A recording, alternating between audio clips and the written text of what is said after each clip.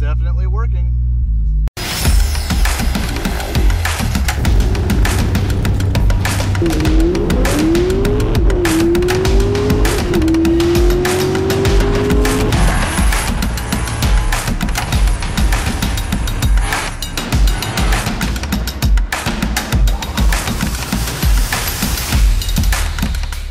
What's up, everybody? Welcome back to the channel. For those just joining us, this is our 2009 Chevrolet Trailblazer LT. This comes factory with a 4.2 liter Atlas inline six.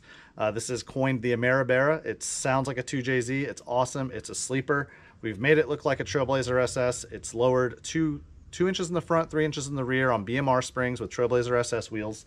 It has an S372 turbo, an Arctec performance manifold, a custom downpipe, tile blow-off valve, and currently is not running an intercooler. It's just running meth injection. Currently, with the weather being more favorable lately, I actually do want to take it to the track again. The last time we took it to the track, it actually did pretty well.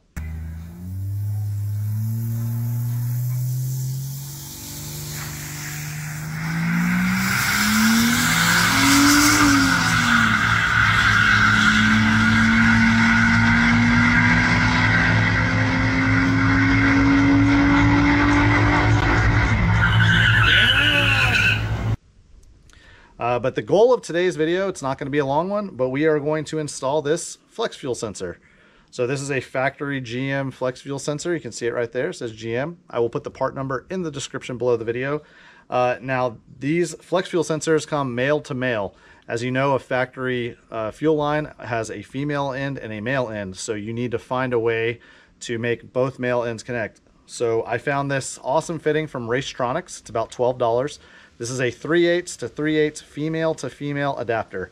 Now I'm hoping this is not too long, so we should be able to put this in line with the factory fuel line going to the rail. And we're gonna wire this into the factory E67 computer. Now the E67 computer has flex fuel capability. On pin number 5, which is not used on this, it is flex fuel. You just have to go in and turn the PID on. So Jeremy has actually already sent me the tune with that function enabled.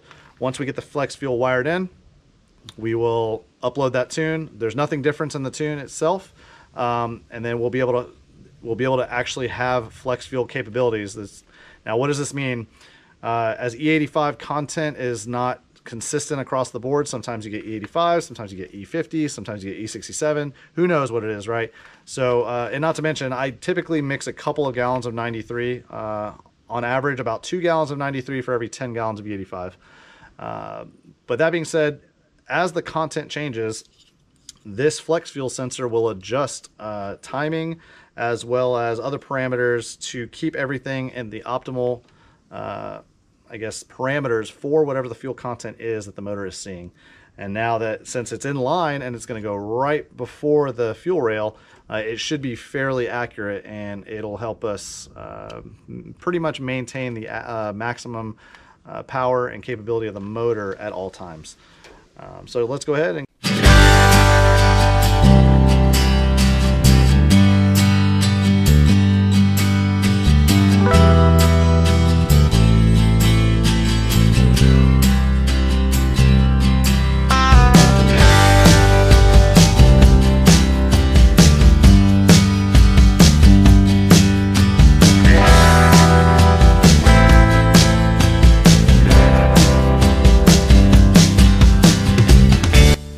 okay, before I go too far here, I want to show you guys how this works in case you've never seen one of these adapters.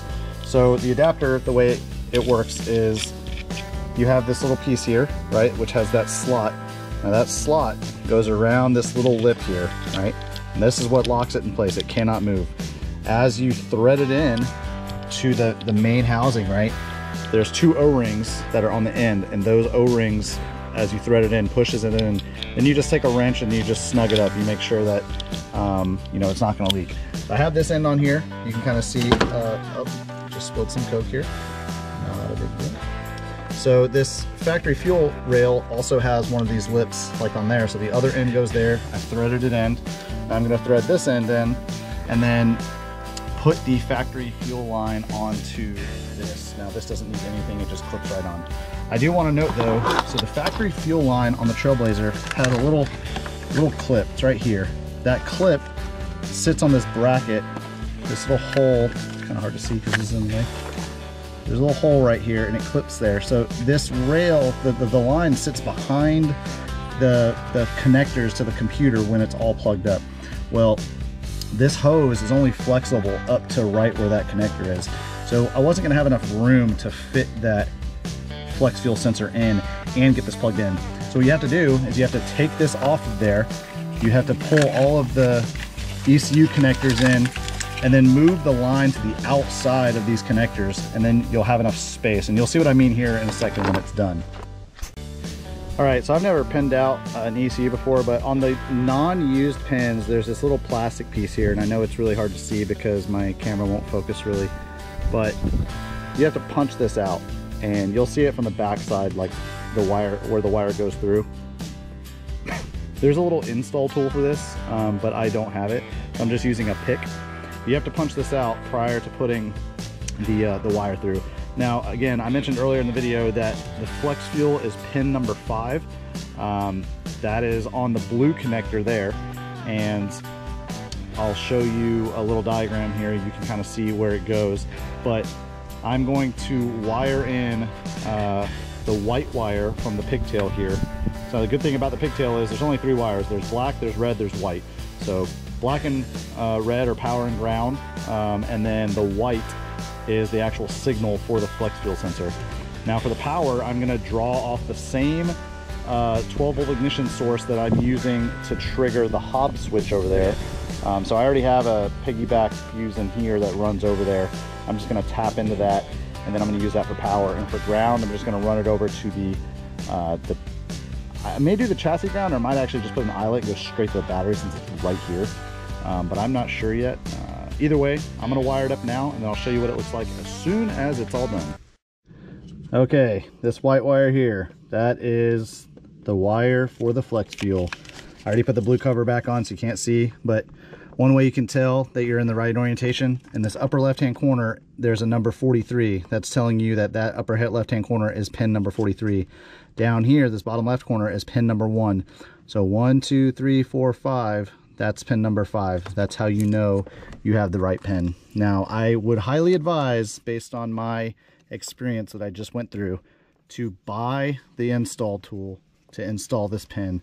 I was using some picks and it was not fun, and I would not want anyone else to go down this path. So I'm gonna put this cover back on, get it all installed, and then show you what it looks like in the tune with it running. Well, now we're running. It's super rich because it's actually correcting for this ethanol content right there.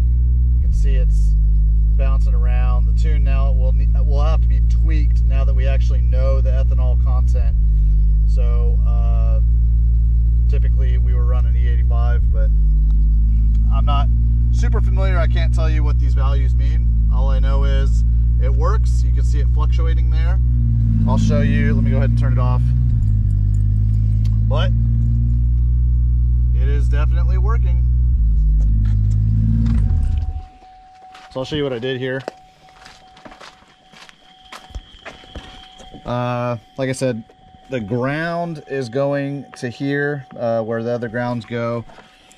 Power, I have the power tapped off of the same power that's feeding the Hobbs switch for the meth injection, and then the white we pinned to the pin number 5.